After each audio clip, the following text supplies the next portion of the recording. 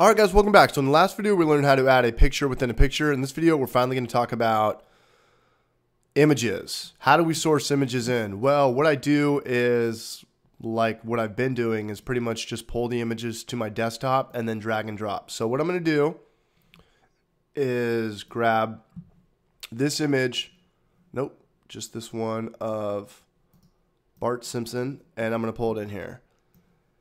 And the thing about video, if a video is 13 seconds, it's 13 seconds. It can't go past that. But if you want to have an image go longer, you just grab one side of it and it pulls it in at 3 seconds by default. Say I want this to be 10 seconds, something like that.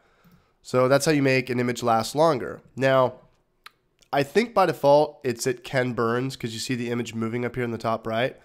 What I want to do is click on the crop tool. Yeah, Ken Burns. What I want to do is you can crop to fill, where you can pick kind of which portion of the image you want to use, or you can click fit, which uses all of it. Well, that looks okay, but I've got all this black background over here. How do you avoid that? Well, you need a 4:3 width to height image. So to play it safe, I always use a 1280 by 720 image. So what I'm going to do is pull in my 1280 by 720 image, and I'll show you what I'm talking about right now.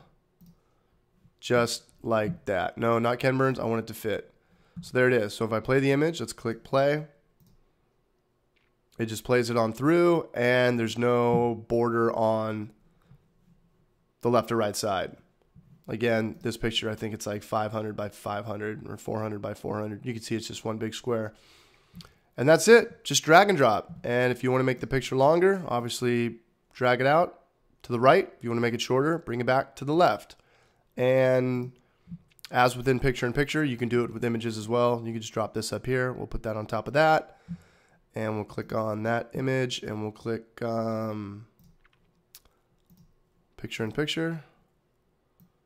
And there we have it. All right, guys, that's how we successfully import images in iMovie. Good luck with this, and we'll see you in the next video.